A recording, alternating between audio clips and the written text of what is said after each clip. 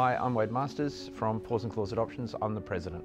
My name's Karen Moore. I am a foster carer, a fundraising coordinator and assist with support work as well.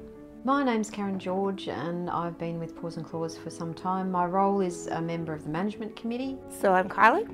I work with a small local organisation called Paws and Claws, and we rescue, rehabilitate and rehome cats and dogs and kittens and puppies.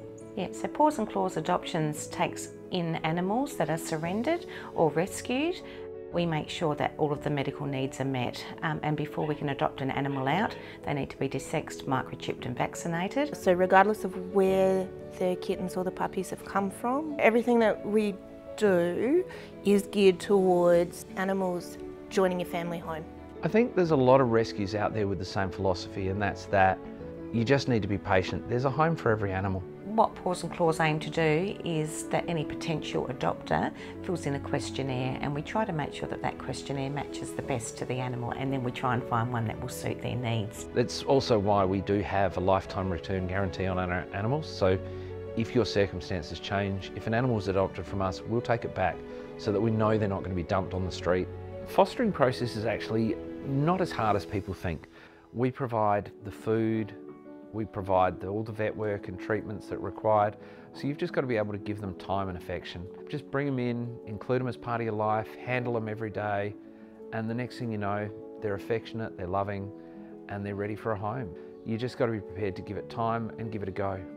If you were interested in becoming a volunteer, there's quite a few different roles that you could step into. We always need transport for animals, we need foster carers. We need fundraising because if we take in more animals, we need the money to get them microchip vaccinated, desexed before they can be adopted out. We've got some people at the Meow Me Cafe who can't have animals of their own, but they can go spend time with the animals at the cafe, get the benefits of pet ownership without having to worry about it. It's been a really, really beneficial partnership between the cafe and us. So far we've adopted out over 400 cats and kittens here.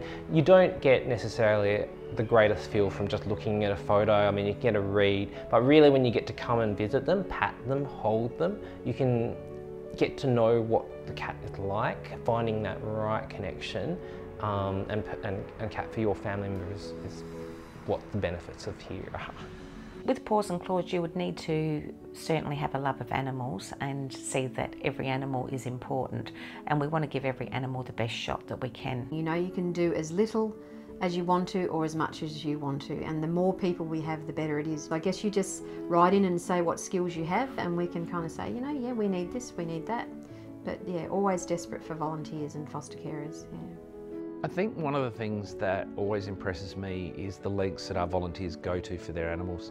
It's like we cover all vet work, food, litter and all those costs, but then you've got the volunteers who are buying extra wet food for treats, they're buying collars, they're buying jackets. I think what makes us a great rescue is that our carers are invested in their fosters. I think the work we do is important for animals, but it's also just as important for people.